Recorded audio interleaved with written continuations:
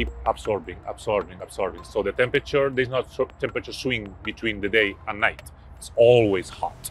If you have grass surfaces, tree canopies, that is absorbed and released through evapotranspiration, so it's not as big of a factor in terms of heating the neighborhood. So it's very clear the northern part of the city has more greenery and the southern part has more asphalt.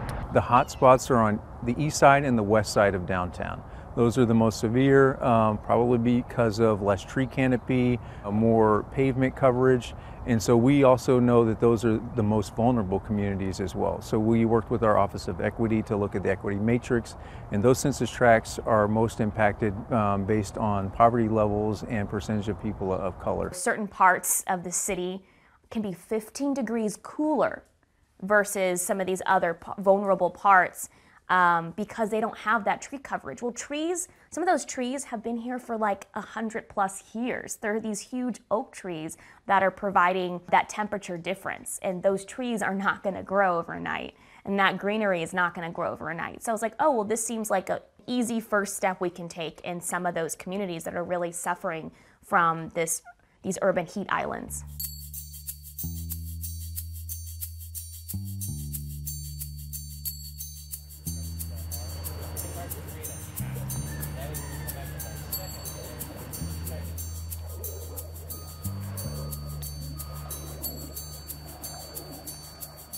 In terms of what cool pavement is, it's a different type of material. It's slightly more reflective. Our product goes down on an asphalt surface and reflects about 45% of the sun's rays.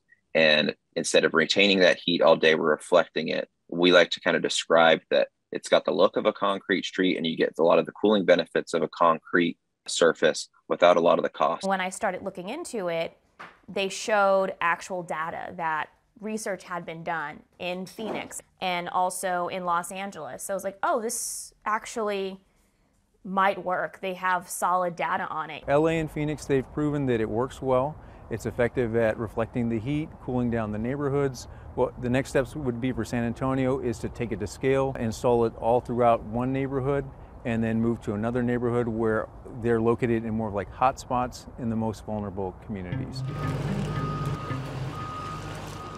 Some pedestrians feel like when they're walking on these streets with this new reflective, cooler pavement, they themselves feel hotter. And that's where I think we need to have more research. We're trying to keep that heat from being trapped in.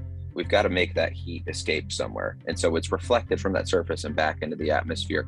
So you are going to experience some of that energy reflected back up, but as opposed to the alternative where you've got all that trapped into that surface and it's just slowly just lingering there throughout the course of the day. But overall, your whole experience is going to be that it's going to be much cooler because that heat isn't lingering in that pavement like it is with a traditional black asphalt.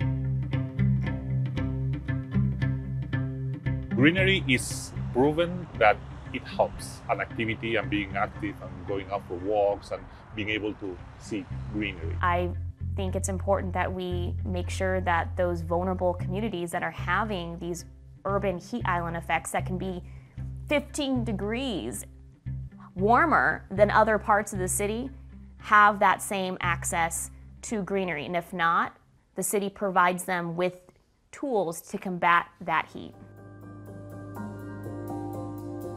There is a lot to discuss here, and we'd like to hear your opinions. Drop a comment below and make sure you hit subscribe to stay up to date with Solutionaries.